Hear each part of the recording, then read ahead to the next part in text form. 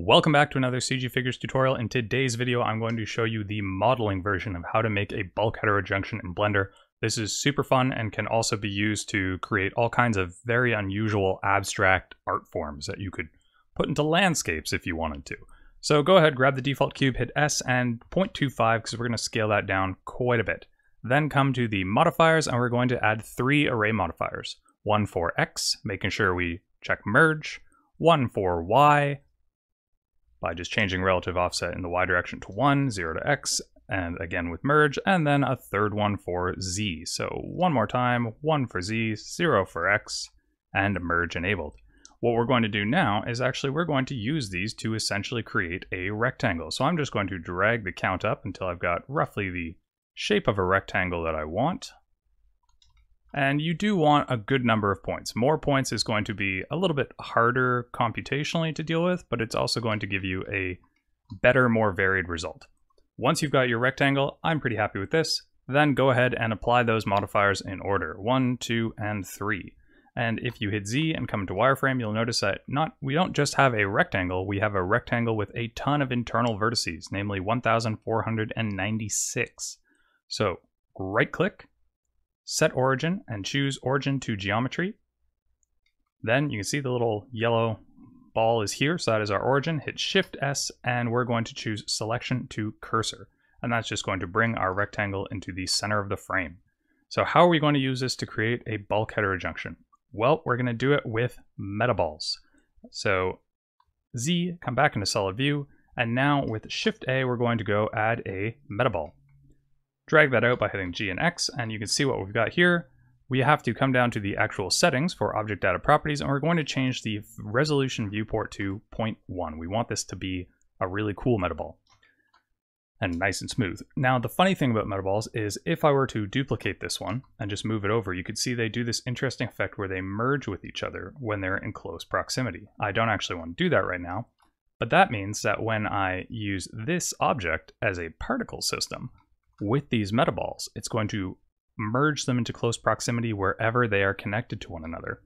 And the way that we're going to do that to make it interesting and get that kind of free-form bulk heterojunction is we'll tab into edit mode, hit Z and come into wireframe, Alt A to deselect everything, and then we're going to come with vertex selection, so make sure you're on vertex select and select random.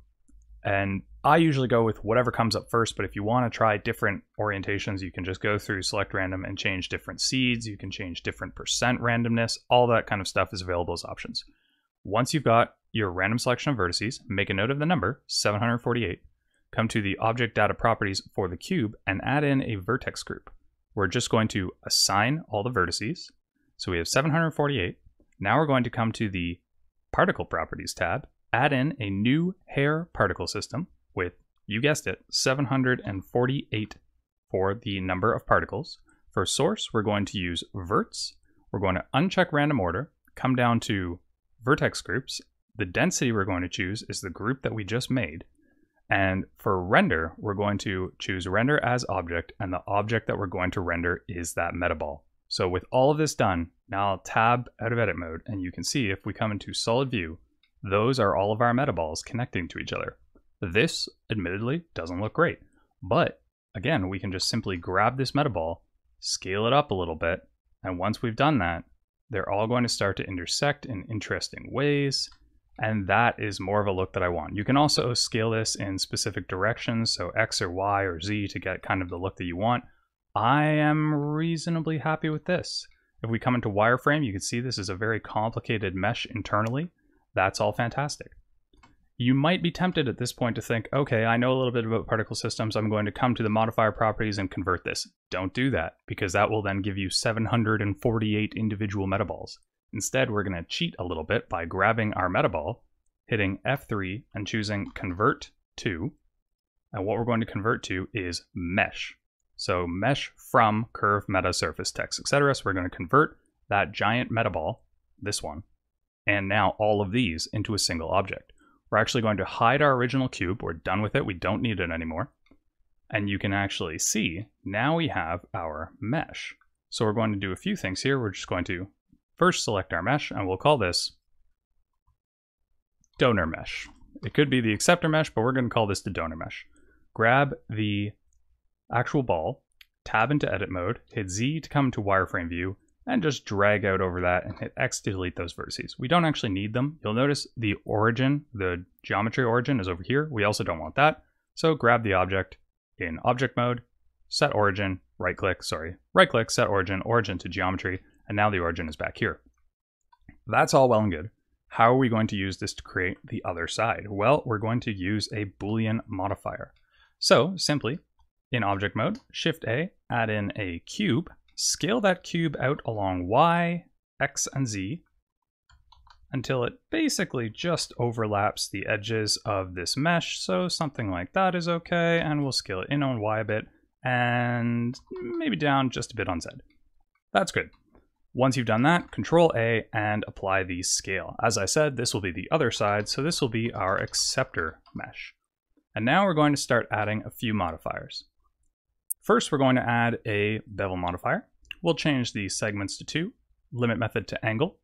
The offset can stay, let's drop it down to 0.02. And then we will add a subdivision surface also of 2.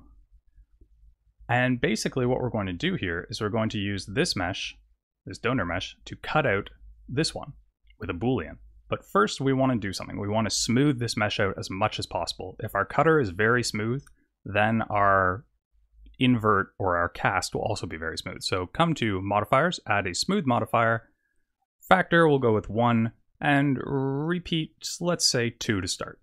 That's fine. Once you've done that, just go ahead and apply it. From here, we're going to come back to our original object, choose Boolean, and for Boolean difference, we're going to choose that donor mesh. And on the surface, this doesn't look like it's done anything, but when we actually go ahead, grab our donor mesh and hide it, you can see what we've now achieved, which is this beautiful internal structure. You might also notice that the shading on it looks very, very unusual in places. Easy fix for that, object data properties, normals, auto smooth the normals. And that will fix some weird shading aberrations if you have them. Do not try to add a subdivision surface after this. Right now, this thing is a crazy pile of vertices. It's horribly disordered. If you add a subdivision surface, it will almost definitely destroy your computer. But we can still do a little bit of stuff here. So this is a Boolean modifier. It's going to update unless we apply it. So if I am not happy with the mesh, I can go ahead, hit S and Y and say scale the mesh out a little bit. I can do the same with my cube and control where I'm going to see that effect come into play. Boolean can be a little bit tricky at times, so if you scale into certain regions, it might cause the cube to disappear. If you want to sort of rule out some of that possibility, just grab your cube, right click, choose subdivide, and go with a reasonable number of cuts, let's say 20. Once you've done that, again, you can hide your donor mesh, you can see all of this internal geometry, it looks pretty good. If you're not necessarily happy with how it all looks, grab your donor mesh and then apply a subdivision surface to the donor mesh, or the part that you're cutting out with. It'll take a little while to load, but once you've done that, everything inside will just be a little bit smoother. These kind of shading things over here, usually just a bit of a defect. Sometimes you kind of can't avoid that. In fact, that should have been turned on. It wasn't turned on, and now we can actually see what the effect is. So the shading defects have been resolved.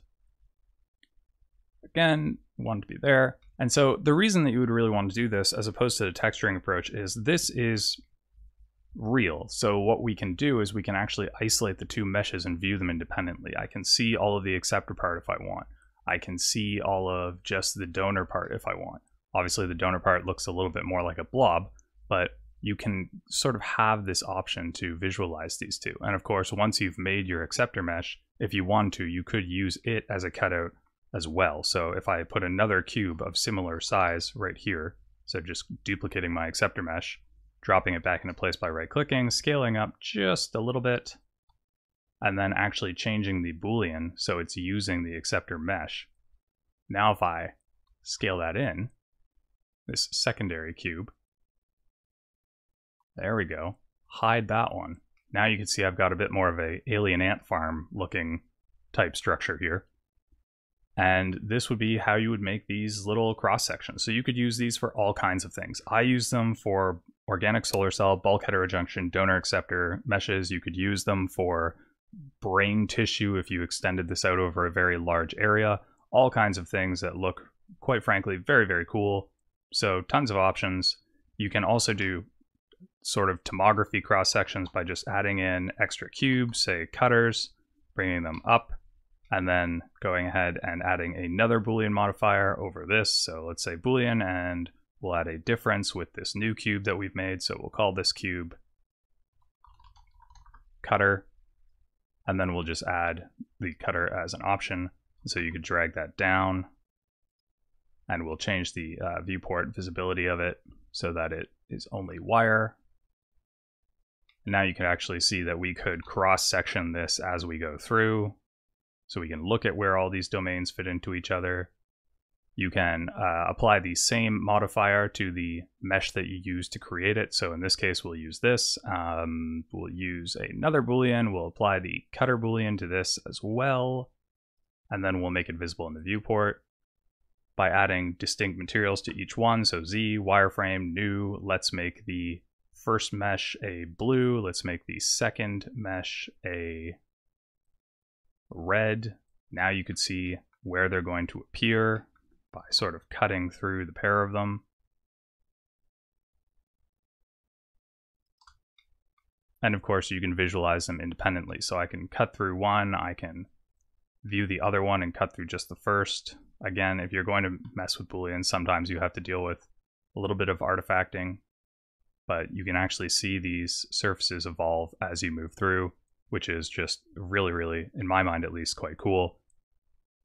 A few bugs to be worked out here and there. In any case, as always, thanks for coming out. Hopefully you found this interesting or useful. If you did, consider subscribing with your friends and colleagues. Consider subscribing with your friends and colleagues. I'm not going to edit the outro this time, so consider subscribing with your friends and colleagues, and hopefully use this to make some figures. Until next time, you have yourself a great old day.